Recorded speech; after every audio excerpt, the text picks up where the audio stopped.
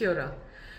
Today this video is not just for those businesses that are already sort of working in the immigration space and hiring migrants and know kind of what's going on, but also for those that just don't know that you can actually bring people into the country.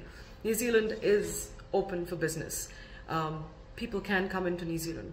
So if you've come to the end of your recruitment efforts and can't find talented, experienced staff in New Zealand, because let's all agree that that is the #1 topic of discussion in pretty much any event that you go, the talent shortage, then it's very important for you to know that New Zealand is open for business.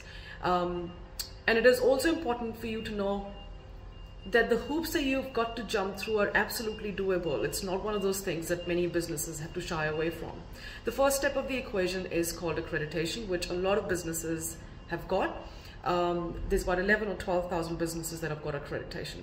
The second step in that tunnel is actually the job check, which is where an application is made for a role, and then once immigration grants an approval, then an employer gets tokens out of that job check so they can actually go and hire migrants.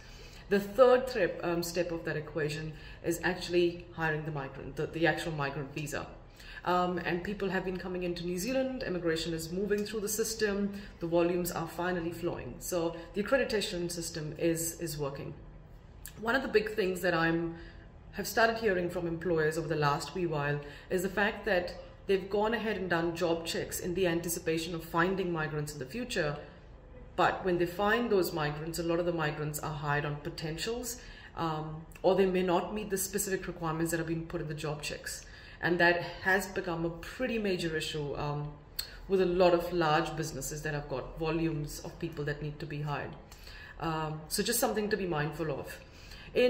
Apart from that, what is really important for employers and candidates alike to know is that the green list fast-track residence applications are open. They opened at the beginning of the month, and we've got candidates that are applying right now. So if you've got someone who is on the green list, they may be in New Zealand, maybe offshore, and they've got a job offer, we can actually apply for residence for them. It's not for all candidates on the green list, it's for those candidates that are on the fast-track option for residence on the green list. Those are some roles in the construction space, some in the IT space, in the health space. There's a list in the immigration website. The working holidays have started moving as well, and the caps have been changed for working holiday visas. Sector agreements have had some change. So from the beginning of October, there will be new introductions coming into the sector agreements for certain sectors like care, meat, seafood. There's details in our newsletter on that. And also another one, really important, that's a big change that's coming in December, is the removal of partner work rights for migrants that are not paid 200% median wage or that are not on the green list.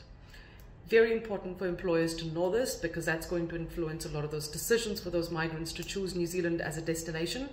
From December onwards, unless a migrant is actually paid 200% median wage or they are on the green list role, their partner will only get a visitor visa and will not have work rights when they come into New Zealand.